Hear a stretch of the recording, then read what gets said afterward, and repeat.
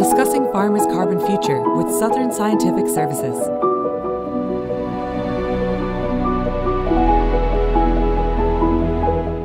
Michael, why are Southern Scientific here? We're taking soil samples again. We tested this farm last January with this core for PK and lime. We're testing now with this core to a depth of 30 centimetres. So why is Southern Scientific taking these samples?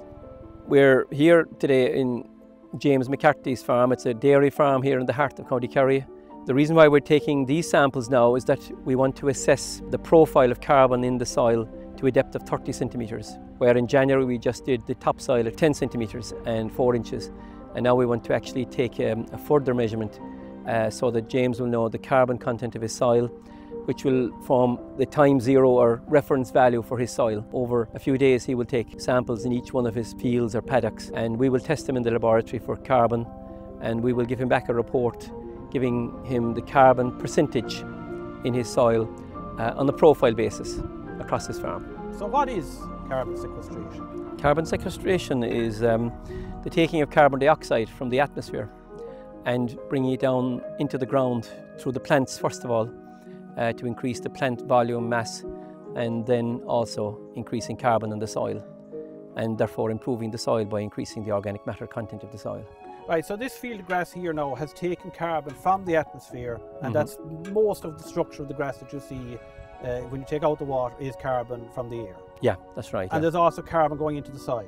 There is. So when the cattle come along and they eat the grass, they're taking away the carbon, but the carbon should be staying in the soil. Some of the carbon will go into the soil and will be present in the roots. Right. And also the animal life or insect life that's actually in the worms and so on and so forth that are in beetles that are in the soil. And they'll also make up the living and biomass, and then eventually the dead biomass. Okay, so when we take our normal sample, we're just taking testing for phosphorus, potassium and lime requirement.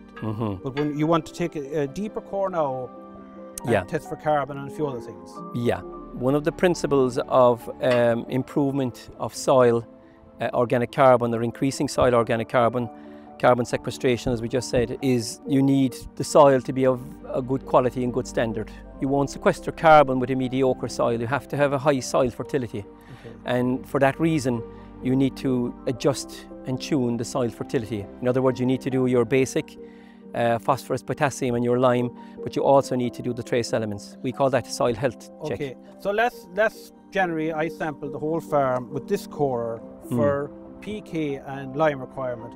But now I'm sampling, you're going to test as well for some of the trace elements. Yes. Right. With the ordinary 4-inch core or 0 to 10 centimetre core, we can do the basic soil test and the trace elements. But for the carbon, we need to actually go deeper. We need to go to 30 centimetres, right, which is 1 foot.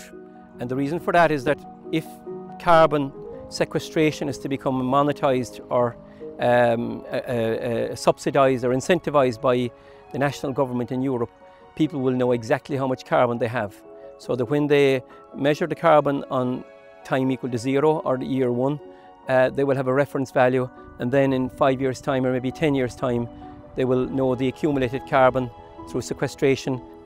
So for carbon sequestration, there might be a scheme by the EU to pay farmers, but are there other benefits for farmers in maintaining the carbon in the soil and enhancing the carbon in the soil? There is. When you do the grassland management that's required for carbon sequestration, in other words, you have your soil fertility in good order, and all of the nutrients that are present to enable optimum carbon sequestration are in place.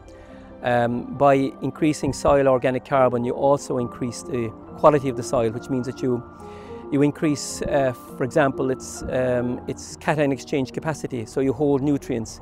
You're more likely to accumulate nitrogen, which means you're going to have a higher store of nitrogen present.